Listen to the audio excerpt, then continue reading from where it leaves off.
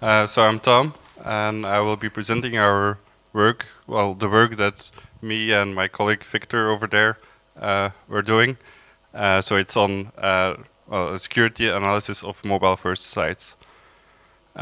So mobile-first sites are sites that are specifically developed for mobile users. So for instance, if you go to twitter.com, you might, well, with your mobile device, you will end up on mobile.twitter.com, which is, well, actually a different site than the, well, regular twitter.com that you would see when you would visit the site with your desktop browser.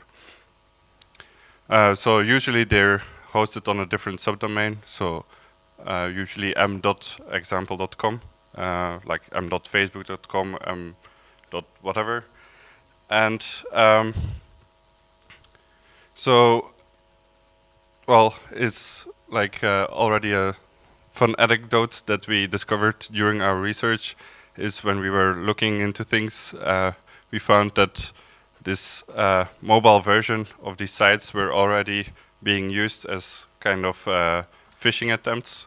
So instead of the dot, they would put a hyphen, and then it would look to users that they would be on twitter.com, amazon.com, and so on.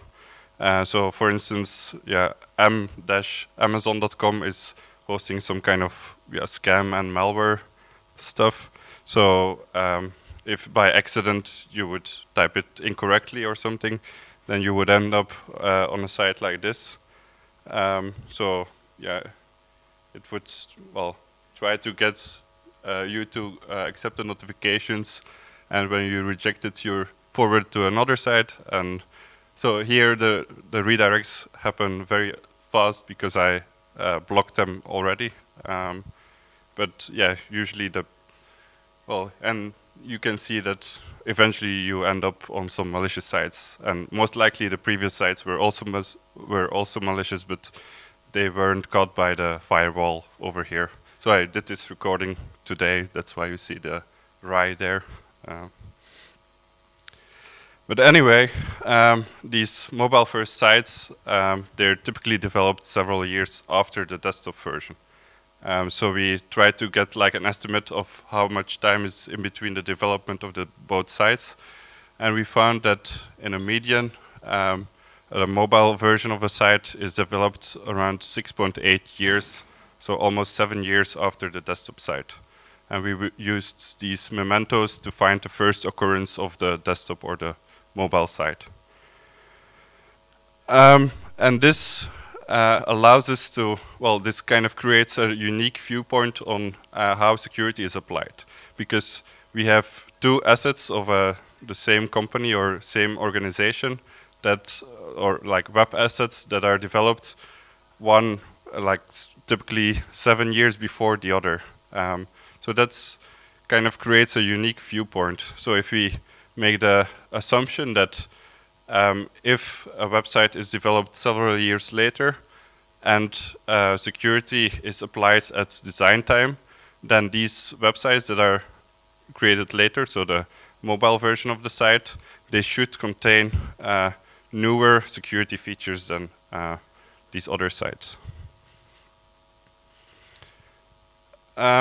So when we talk about web security, we can kind of summarize it as two things. So yeah, you have either the good, well, the vulnerabilities, and also the security features that try to mitigate them. So either they will completely mitigate it. So for instance, if you set, or if you correctly set the X-frame options header, then well, you will be safeguarded from click checking attacks. Or it will try to counter the, or limit the consequences. So if you set the HTTP only attribute on a cookie, then this cookie cannot be stolen through cross-site scripting attacks. So what we wanted to figure out in our study is whether these security mechanisms, whether they're applied well, ad hoc, so after an application has been developed, or during the design time. And yeah, how are they applied? So is it like only will a website only configure as a security feature for certain aspects, or will it do it across all its endpoints?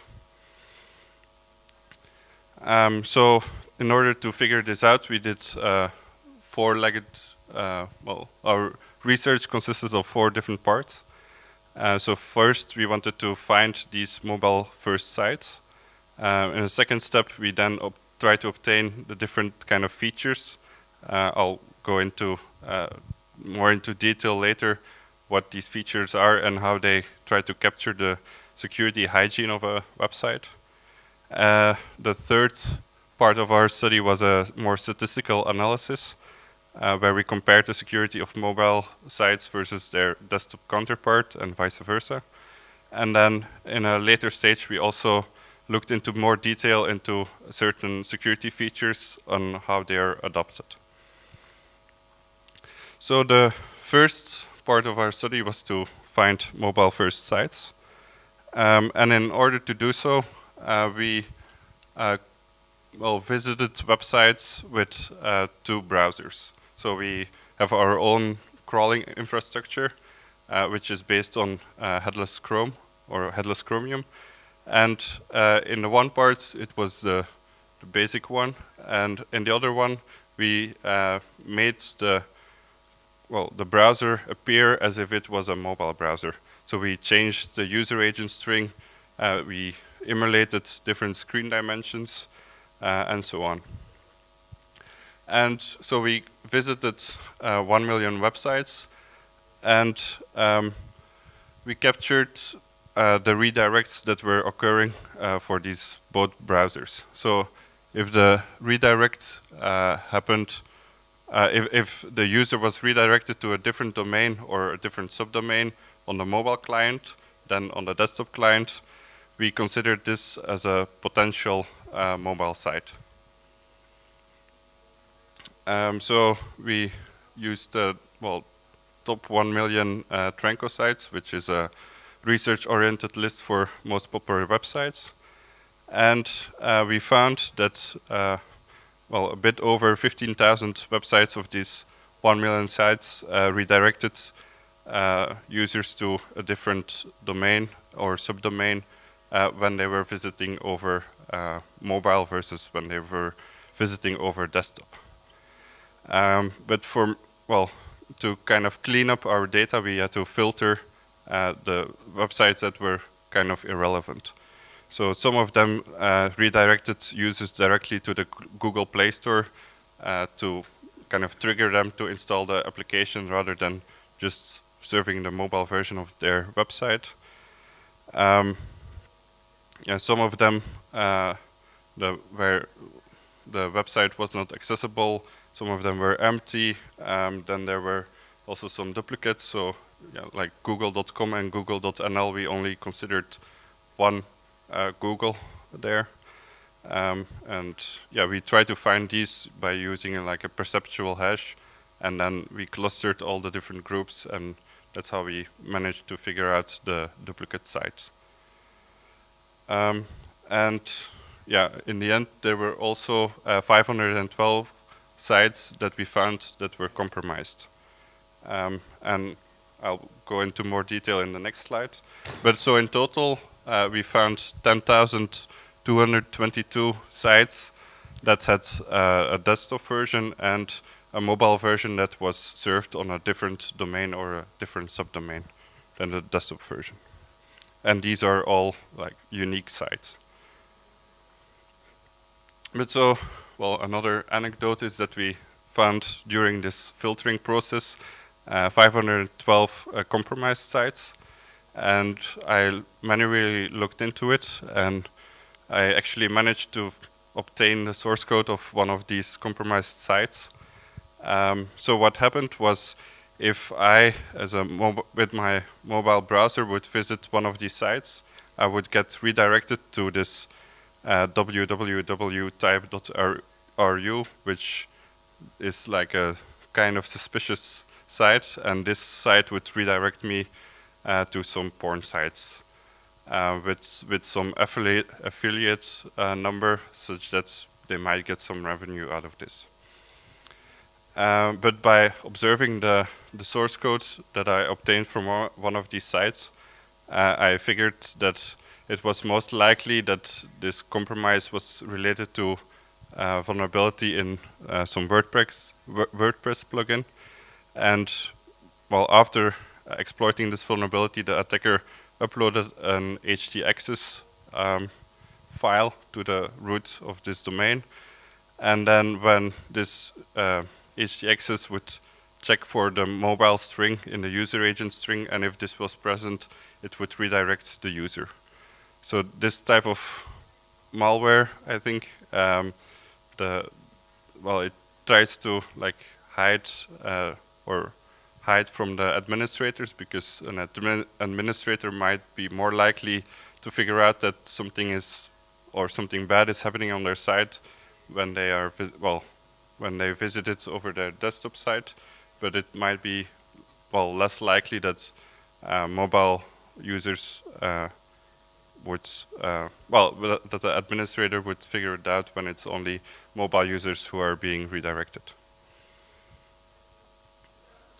Okay, so that brings us to the second part of our study, obtaining the different features that capture the security hygiene.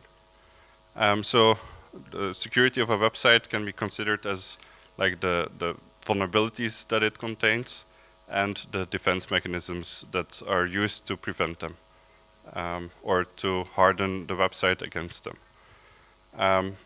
So what we could do is we could try to find vulnerabilities at a very large scale to figure out all the different vulnerabilities. But this is very difficult, especially from an academic perspective, because, already by just crawling sites, we get certain complaints of companies that think that we are somehow abusing them. And then if we would run actual attacks against sites, that also wouldn't be very ethical. And also, if there was this universal technique to detect vulnerabilities, everyone would be doing this, and OWASP probably wouldn't need to exist because all vulnerabilities could be detected and fixed. So it's often very site-specific, so it's very difficult to find all these different vulnerabilities. So that's why we went a different way. So we try to focus more on the defense mechanisms that were used. So the usage of these mechanisms is typically recommended by browser vendors and other organizations such as OWASP. And it makes it also much easier for us as researchers to observe the usage and adoption of them, because these mechanisms need to be communicated to the browser, and that allows us to just capture these typically through like a response header. And yeah, it allows us to capture all the different features that are being used. So I won't go into detail on all the features, but I just want to show that we covered like different classes of security mechanisms that counter different types of vulnerabilities. So the HTTP only attribute and the content security policy, which are like either an attribute on the cookie or in the case of content security policy, a new response header. We also did look in through the DOM to find forms that contained a CSRF token to prevent CSRF type of attacks. Of course, in our study we didn't log into or register and log into sites, so these CSRF tokens would only defend against login CSRF attacks. Yeah, and then the click checking defenses.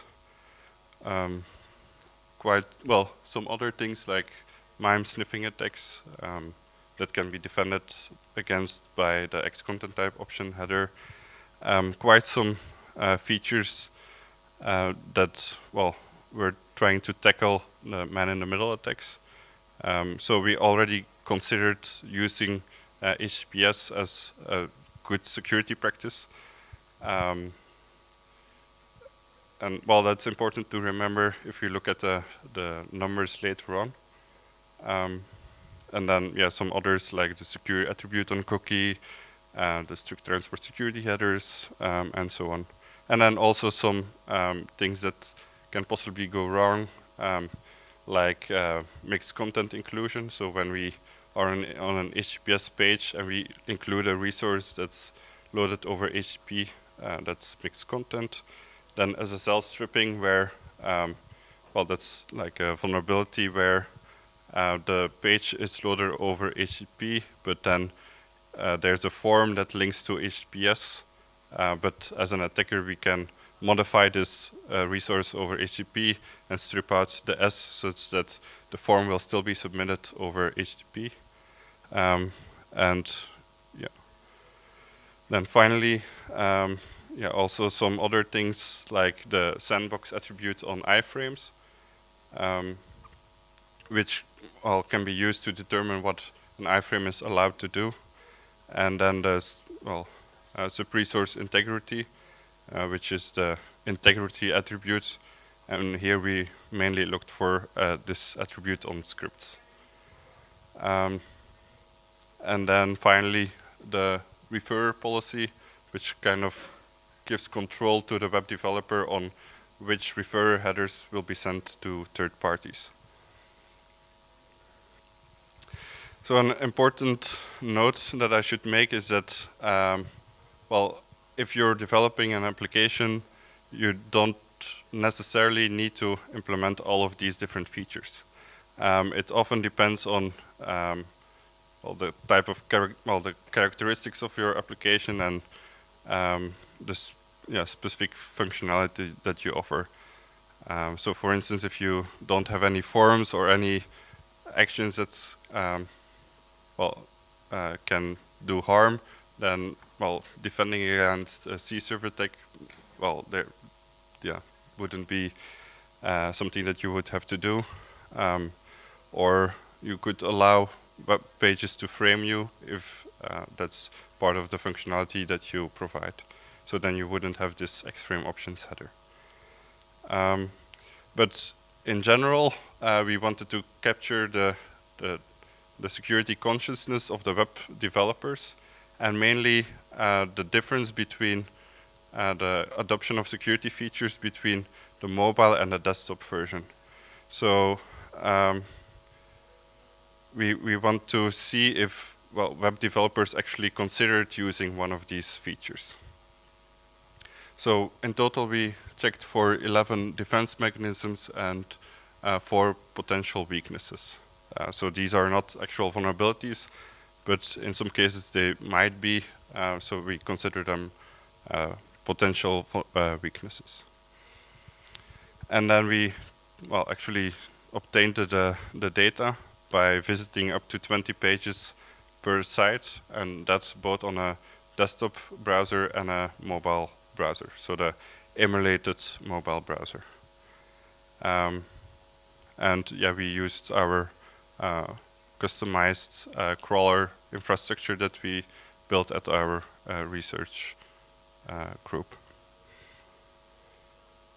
And then after we obtained all the data, we could actually start performing some statistical analysis. Like the first thing that we looked at was the number of features that websites would deploy. So, the most interesting thing to look at on this graph is the bars at the point 0.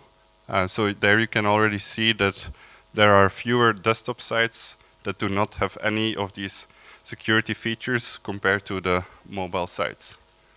And then when we move more towards the right, so more websites with more security features implemented, we can see that the desktop typically has a lot more, or not a lot more, but consistently more security features implemented than the mobile counterpart.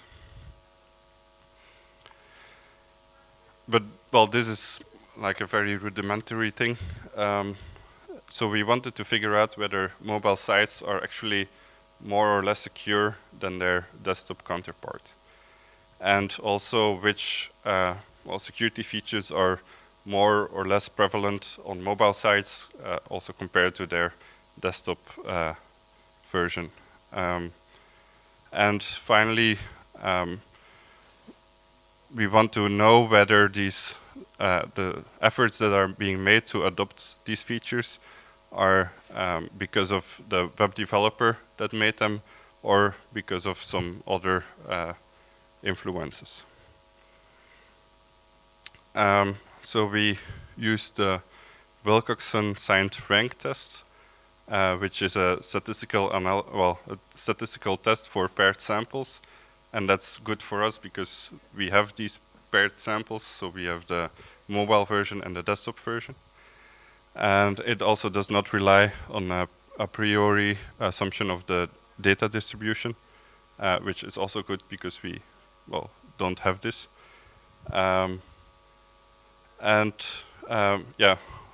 So we used this test, and then we also performed a mediation analysis because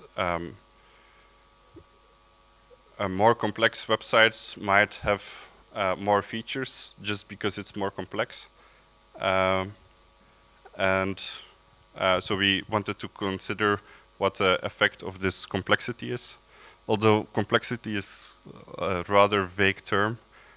So in our analysis, we considered complexity as something feature specific. So for instance, for the HTTP only attribute on cookies, we considered complexity as something in terms of the number of cookies that are being set on the site.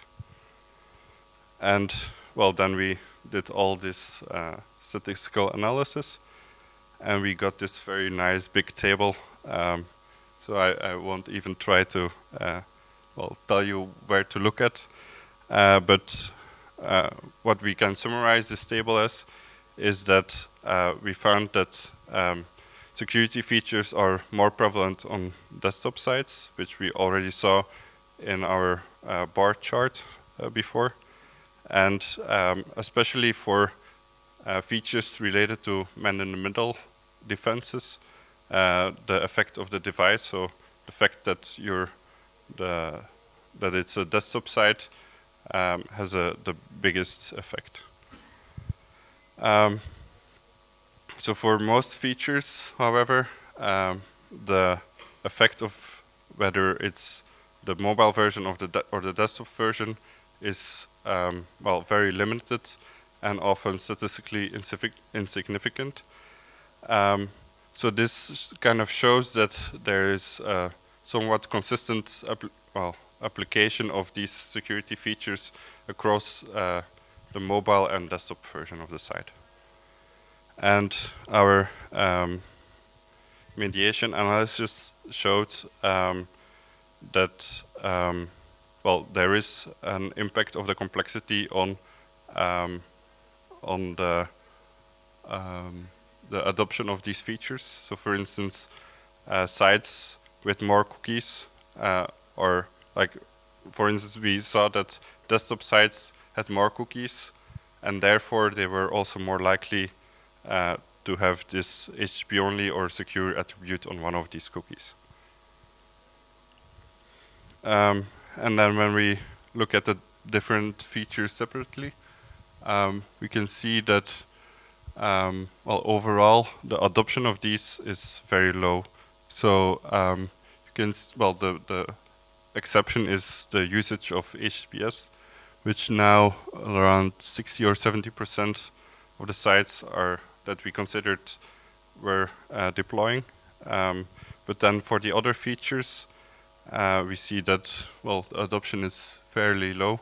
So yeah, almost all of them except the HTTP only attribute, like all of them were less than 20% of the sites that use it. And what you can also see on this figure is that the number of features where there's an overlap of where both the mobile as desktop version are using it is relatively high, with a few exceptions, such as the HTTP only attribute, where we see more desktop sites are using it compared to the mobile version. But this can likely be attributed to the type of framework that is being used. But that I will be talking about a bit later in this presentation. And that brings me to the fourth part of our study, so the in-depth analysis. And we looked into more depth in two specific security features, namely content security policy, because it's a very diverse and complex mechanism, and well, it has an impact on many different site features.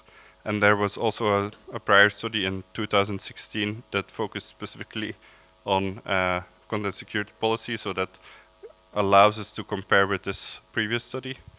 And we also looked at the adoption of HTTPS, because well, most sites have HTTPS adopted, and it's also the feature where we found the most effect of which version of the site was being shown. So for content security policy, we found 502 sites or desktop sites that were using it, and 482 sites. So that's not that much in total. So I think around 5%, a bit less. But what we saw is that when content security policy is defined, most sites enable it on all the different pages of their sites. So both for the desktop, where we've found around 80% of the pages that were covered when CSP was enabled, and yeah, something similar for mobile. And we also, what was also interesting is that we found that on more than 90% of the pages, so when CSP was deployed, we found that the same policy was applied throughout the entire site. But then we looked into like the usefulness of these policies, in particular to defend against cross-site scripting attacks. And so we ran all of these policies through the Google's Content Security Policy Evaluator. You can just Google for this, and you will find it. So you basically tell it, you give it a content security policy, and it will tell you whether there are any issues with it. And what we found is that almost all, so there's only 2 exceptions for desktop and 3 for mobile, they all had high severity issues with their policy. And most of them was related to the unsafe inline property. So then when we want to compare with a study from 2016 to kind of see how CSP is evolving, we can see that in our study the default source, so the second line there, was only used by around 34% of the sites, whereas in the previous study they found that 85% of the sites were using it.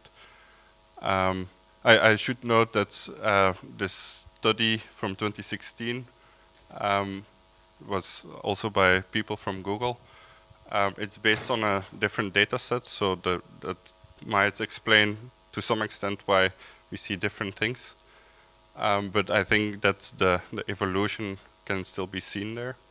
And what's also quite interesting is that these newer features, like the newer directive, such as block all mixed content and refer and frame ancestors, are being used a lot more than 3 years ago, or 3.5 years ago. So I think that's, well, a quite interesting finding. Then moving on to the analysis of the adoption of HTTPS. So we found around 62% of the sites were using HTTPS on both the mobile as well as the desktop version. And most of them, so around 70% of these 62%, had a secure implementation on both sides. However, there were 665 desktop sites that were secure where the mobile version was insecure or had some issues. And that was mainly related to the mobile version automatically redirecting to HTTP. And around, for around half of that, we saw the inverse, so where the mobile version was secure, whereas the desktop version was not. And that was mainly related because there was some mixed content inclusion on the desktop part. And yeah, here you can see this in graph form. So you can see the the light blue line going from secure on the left side, so the desktop version, to redirect to HTTP on the right side, and also the HTTP resources, the darker blue one from the desktop flowing to the secure one on the mobile. So we did all of these analyses. So what can we conclude from this? So we found that the adoption of security mechanisms is quite similar on the mobile as well as the desktop version. So both in terms of which security mechanisms are being used, as well as how they are being used or how they are being implemented. And from this we can, if our previous assumption holds, that a newer site will have newer security mechanisms. If security is considered a design time, we can say that this hypothesis is not valid because we saw that there is a similar adoption of these security mechanisms. So it's most likely that security is is used as something reactively. When you already have a website and afterwards you decide, now I want to employ some security mechanisms. And then we also found that overall mobile sites have fewer security mechanisms, which might be because they don't really need it, or there might be less interest in securing them. And also what's kind of sad is that the adoption of security features is quite low. And then when we actually look at the attribution of the security features, so when we try to figure out whether it was because of the efforts made by the web developer that this mechanism was deployed, or by something else, we actually found that many features, such as the HTTP-only attributes on cookies, were related or were there because the website was using a framework such as WordPress, and WordPress by default sets the HTTP-only attribute on cookies. So this means that actually the adoption is even lower. So there's still some work to be done in this attribution because it's not straightforward, because the presence of a security feature can depend on many different things. It might be the web stack that adds it there, or certain third-party libraries, or other type of scripts that make the feature to be there. And this can be either direct, so in case of WordPress, or indirect through some other third parties that add it. But it is important if we want to capture the security efforts that are being made by the different websites. And so that means that the conscious security decisions that are made by the security by the web developers is even lower than this 5 to 20% that we reported in our study. And well, that's quite sad. But how do we move on from here? So what are the good things about what we found? So we found that actually sites that are using WordPress, for instance, they will almost all of them will have this HTTP only attribute. So that got me thinking, like when someone would create a new website, well, if they don't consider any of these, so when someone is creating a new website, wouldn't it be nice if you would start from already a more secure version, and then if you would need to, so for instance, a more secure version would already adopt all of these different security mechanisms, or at least a selection of them. And if you would somehow have to make an exception because these security features are blocking what you want to do or want to achieve, then you already make the web developer think about the change that they are doing and then the potential consequences of making this change. So, well, I think this would be nice to have, but it's a bit tricky because security features are constantly being added.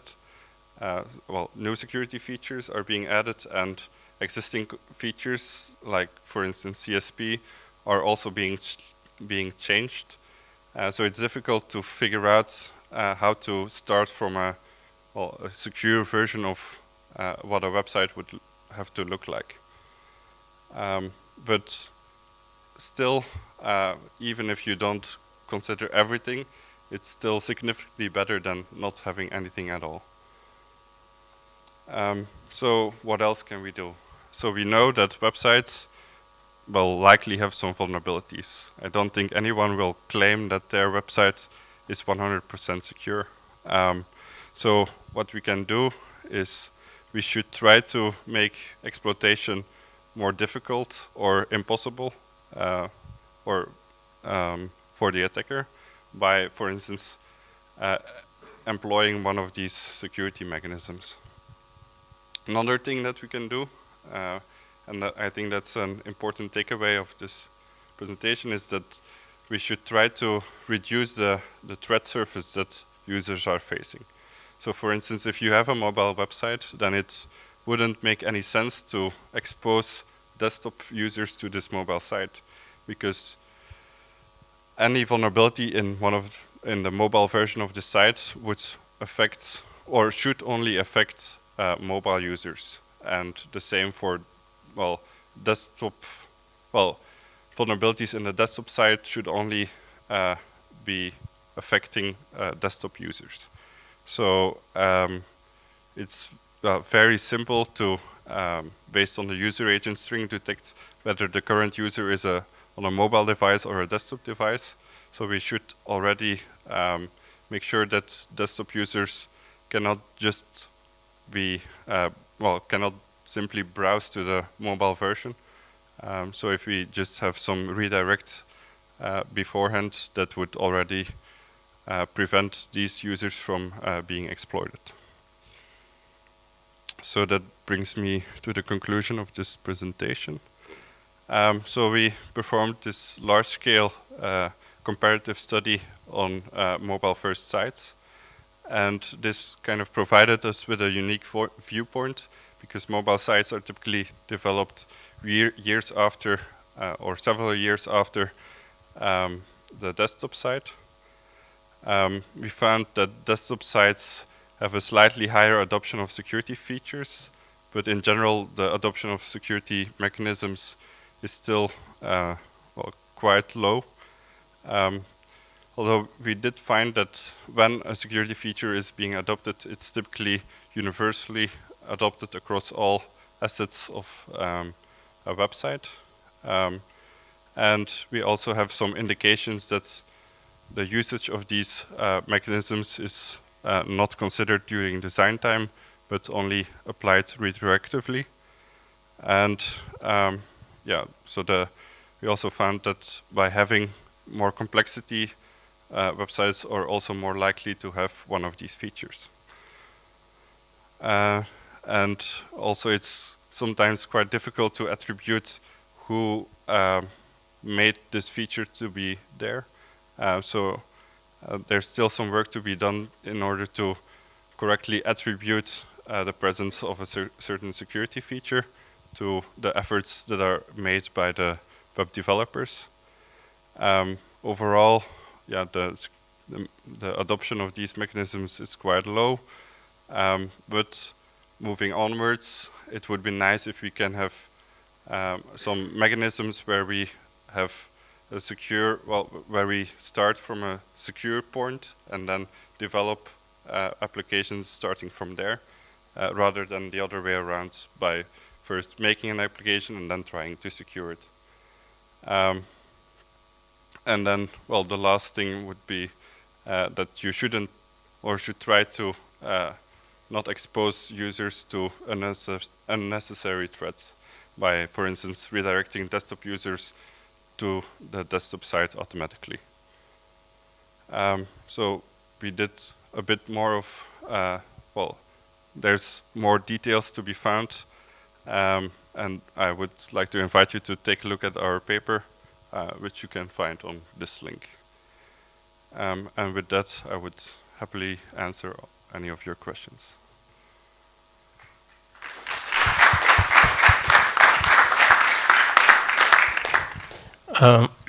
What kind of simulator did you use for mobile sites?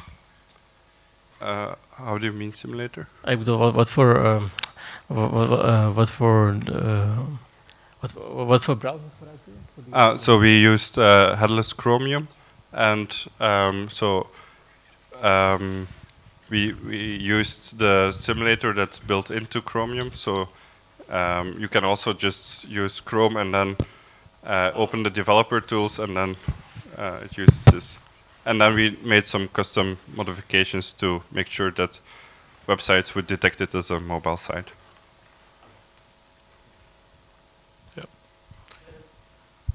Nice research. Did you try to reach those owners with the biggest issues?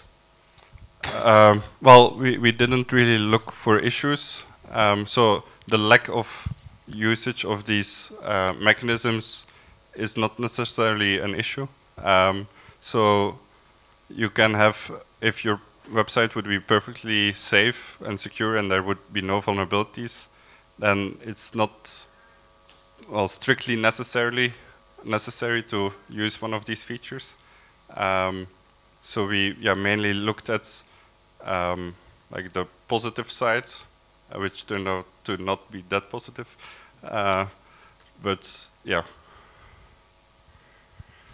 Yeah, really nice research. I was wondering, since you did a lot of crawling, did you mainly look at public sites without where you are not logged in?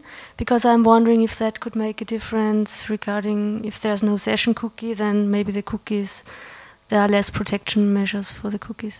Yeah, I think it would definitely be interesting to also look into well, the logged-in version of the sites.